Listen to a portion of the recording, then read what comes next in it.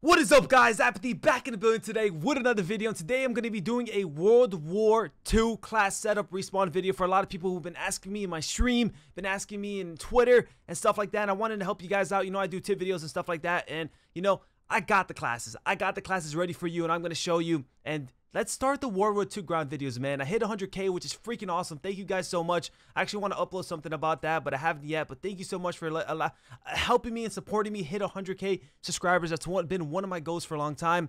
And today, I'm going to help you guys out for helping me out. Thank you so much. So we're going to start off with the ARs. Now, I have a lot of stuff to show you guys. I got 2 AR classes. I got 3 subclasses, and I'm going to go pretty in depth. You know me, man. You know these past class setup videos that I always do. I go pretty in depth, explain a lot of stuff. And, you know, I've been playing the game a lot. I've probably played like 30, 40 hours already in just 2 days. No, that's not like 2.5 days or so. So I'm going to be really showing you guys a lot of good things. All right, so first, of course, you have the division. Then you have the basic training, which I'll be showing you guys some combinations, some stuff you can do. For AR, mainly, you want to use the infantry. And here's why. You got the rifle bayonet. Now, if you don't know what that is, boom, you get to knife people. If a sub guy rushes you, and, you know, you have the AR, you know, sometimes maybe it's a struggle bit for those close range engagements. Boom, knife his ass, get him. You get also the primary attachment, which is really crucial. Basically gives you another attachment, and for an AR, that's really helpful because ARs do need a lot of attachments. You got the extra magazines, nothing too crazy, but obviously that ammo helps. And the most important thing about the infantry is that you move faster while aiming down sight. Basically stock on the AR, which is really, really helpful. You know, just when you're in the head glitch and stuff like that, it works really well. So then for basic training, we got Hunker. If you don't know, Hunker is basically flak jacket. It's really useful, and you know, especially if you're getting naded a lot. Now, this nade situation will only mainly happen in hardpoint. Obviously, you can get naded any game type.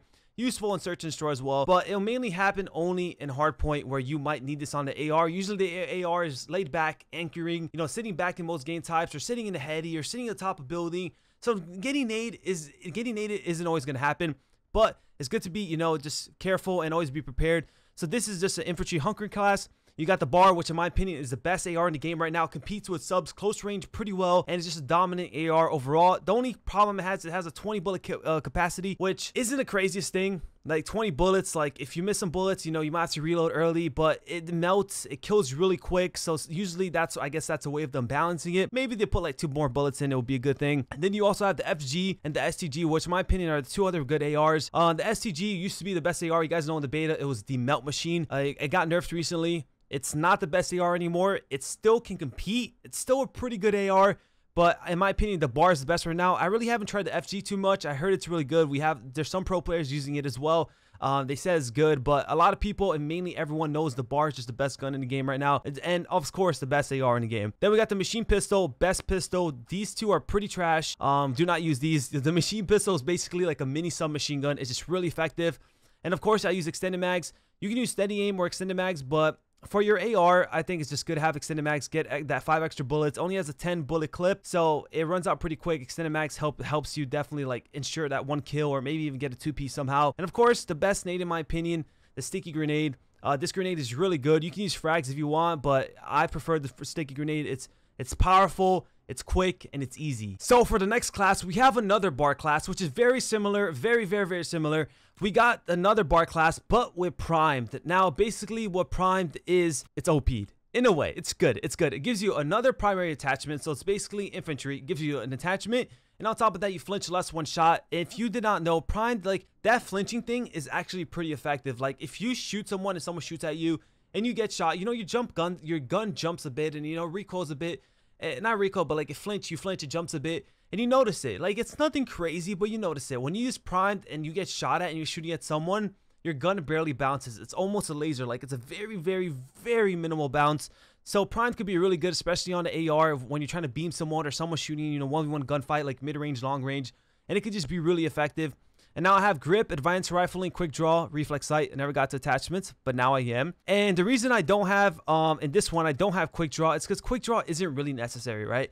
As an AR, the thing is about, let me explain this as well to you guys, because some of you may not know, quick draw does not affect time out of sprint. If you did not know, time out of sprint is a little bit slow. So there's no dexterity like in Black Ops 2 which it helps that. There's nothing in this game that helps that. Quick draw, all it does is if you're walking or you're just standing still and you aim in, it aims quicker. That's what it does. As an AR, you're not going to be sprinting out a lot. You're not going to be running around everywhere like a maniac. You're going to be pre-aiming a lot. You're going to be, you know, pre-aiming your corners. You know, it's a different play style. So quick draw isn't really like necessary on this game, especially, you know, on the ARs. It's not. So you can get away with running just grip and advanced rifling and a red dot. And this is a really good class to use. Even using a full metal jacket, FMJ is really good on maps so you can wall bang. A good map is like Gibraltar, where there's a lot of walls. You can wall bang the walls. If you don't have FMJ, the damage is like kind of minimal. If you have FMJ, it's a little bit extra, and FMJ can really help on that map. So that's definitely something you could change with advanced rifling. You can put FMJ instead of that for that map. But on this class, I have 4 attachments. Quick draw isn't really necessary. Like I said, you don't have to run it. But if you feel like if you're running this class, like a really strong 4 attachment AR class, that you shouldn't really lose that many gunfights just because how stacked it is. Something you can get away with it. Maybe instead of quick draw, pull full metal jacket. If you think the 20 bullets is a little bit too little, put on extended max, 30 bullets. You know, you could switch for these two. I think would be my opinion for quick draw. If you feel like you need a quick draw, then if you run this class, make sure to put on quick draw. And of course, you have the machine pistol and the nade. Now for my next class, which is the subs, because you know I'm a subsin. You know, that's what I do best, run a submachine gun. You're going to notice something different. I only have PPSHs. Now let me explain this to you very quickly before I continue with the classes. The M1928, aka the Thompson, it's effective. Every submachine gun in here is effective. They're viable. But the PPSH is just a more consistent, better submachine gun overall. Now, the Thompson, very, very good close range. Medium to long range, it struggles a bit, and that's a big issue, especially in a competitive, you know, just play style. Like, you need to gun sometimes a mid-range PPSH or a long-range AR, and PPSH has a chance. Thompson, you know, it shreds sometimes, like from long range. You hit those shots, and yeah, you can do it, but it's not always going to happen. It has a weird recoil sometimes, and I've been using it a lot, and I love the gun, but it just has that recoil that kicks really weird, and it's hard for you to hit those shots very consistently. So you can use the Thompson, you know, maybe if you like it, maybe for closer quarter maps, you know, it's more viable. Then the MP40, this gun is another gun that good close range, can melt sometimes, can have long range dominance. Like you can map people with this gun. But the issue is the recoil. Very weird pattern. It's a very weird like sideways, like side to side pattern, and it's just difficult, man. It's difficult to control these patterns sometimes. The PPSH, very simple. It kicks up a little bit, very little bit to the side, to the right, and you simply, you know, pull it down a little bit to the left. Like it's a very, very easy recoil to control. You know, these two are just a little bit more crazier, a little bit harder to control, and due to that, it's a little bit more consistent. So PPSH, just a better gun overall. If you want to be the best player and be the most consistent player you can be, usually you want to run this gun. So I have 3 PPSHs, as you can see here. Airborne, D division, you want to run 9 out of 10 times on a sub. You get the suppressor, doesn't really matter much. Sprint for longer distances, obviously really effective. You can climb over obstacles faster, which can be a factor sometimes. It's very situational, but it can help in certain things when you go climbing up, trying to climb up to a building faster, trying to rush someone, maybe like hop in the window quick. It can be a factor. And then you have increased sprint speed, which I think is one of the most important things. Armored is something you can use, but from my experience, I rather use airborne and hunker. Oh, let me show you. Airborne and hunker, which is basically flak jacket, like I mentioned earlier. I think that's just a more efficient way of using it. I think as a sub, airborne is almost a necessity, and it's just really effective, and it's probably the best performance you will get if you use airborne. Armored, basically flak jacket division. You can use it if you maybe want to use armored instead with energetic, which is basically like airborne. I mean, all it does is help you sprint faster. So as soon as you're off sprint, you get to sprint again sooner, and then no damage from falling, which isn't really going to be that much of a factor. But this is another combination you can use. But in my opinion, airborne is just a better one you should be using. That increased sprint speed is just really, really good. So you got these two. So basically, you're going to see very similar classes through all of these 3. So we got airborne with energetic. This is basically a rush class, good for a start of a hard point. You need to get to a hill really fast. It's very far. Maybe you just died and you're rotating to another hill and it's very far. You want to get to the rotation faster. Maybe pull out this class. It can be very situational, but this is definitely a good rushing class. Basically, in the class to get around the map very quick. Like this map it's super quick. Energetic and airborne, just a good combinations. Basically, it's basically lightweight and like marathon. You know, sort of like that sort of combo. Then, of course, you got Prime, like I mentioned earlier, very, very good for gunning people. Just you barely flinch, has that 3rd attachment. Usually in the sub, all you really need is quick draw and grip. Now, in the sub, I think quick draw is more effective and is more of a necessity. So you should always run that. You know, the AR does also have stock because of infantry. So like you just get to pre aim around corners and stuff like that. But for the sub, you need a, you do need that quick draw. It just helps that extra little, aim down sight when you're, standing still or something can help you. And then of course I use primed. This is sort of like my slaying class, airborne primed. In hardpoint, you're gonna get naded a lot. It's gonna happen. There's a lot of hills and a lot of maps that nades are a big factor. You're getting naded a lot, but you gotta learn which hills you can slay. You can pull out this class. You gotta learn which maps you can sort of get away with, like this sort of class, pushing out cuts, not being in the hill as much, being aggressive in people's faces.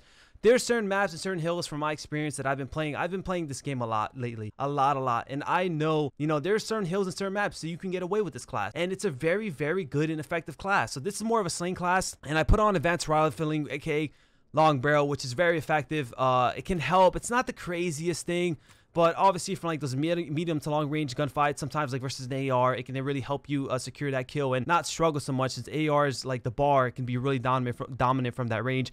Then of course I got the machine pistol. Now for these three, I have steady aim. I'm just trying out steady aim. Extended mags, like I said, is good, but steady aim, with the sub, you should always finish the guy or have him one shot. At that point, I just need 10 bullets, right? If I miss all 10 bullets, then I kind of suck. So I don't really need extended mags. Steady aim is really good. You could probably easily hit fire the guy. And then of course I run the sticky grenade. And then this is the same thing. The only difference is I have Hunker on this class. Hunker, like I said, it's a flak jacket. Very, very good for hardpoint mainly. Back to it before I continue. Energetic. This class is really good for CTF and maybe gridiron. Just allows you to sprint through the map really quick. You grab the flag, you're zooming out. It's a very good, efficient class. This class, mainly for hardpoint, very, very effective in hardpoint. It's hard for you to die from nades all the time, and you're still fast. You're still going around the map pretty quickly because of airborne. And these are basically my three subclasses that I use only. Sometimes here and there, I'll switch for the Thompson. And all I use in the Thompson is basically the same thing. Quick draw, grip. And if I use, like, let's say a kill horror class like Prime, where's Prime that? I'll either put extended mags, which can be really helpful because the Thompson runs out of ammo pretty quick since it shoots fast, or steady aim. Steady aim, it's crazy. You get to hip fire so many kills, or advanced rifling if you feel like you need that extra range. So this is another good class you can run with the Thompson. But you can experiment with some stuff. These are the most efficient classes, in my opinion, and the best classes at this moment. In the near future, people are going to start throwing stuns probably. You're going to probably have to run a different basic training to block those stuns. And maybe we're going to have to run, hard, like armored, and, it's going to be weird. It's going to be a little bit different in the future. But as of right now, these are the best class, the most effective classes. So I hope you guys enjoyed today's video. Make sure to like, comment, subscribe. I will probably be doing an S&D class setup as well, because I know a lot of you guys have been asking me that as well. And, I want to help you guys out. Thank you for watching. Hopefully you learned something new, and hopefully it helped you out. Went a little bit in depth. Hopefully it wasn't too long, but hope you guys got a good understanding and really learned a lot today. And I'm out. Peace.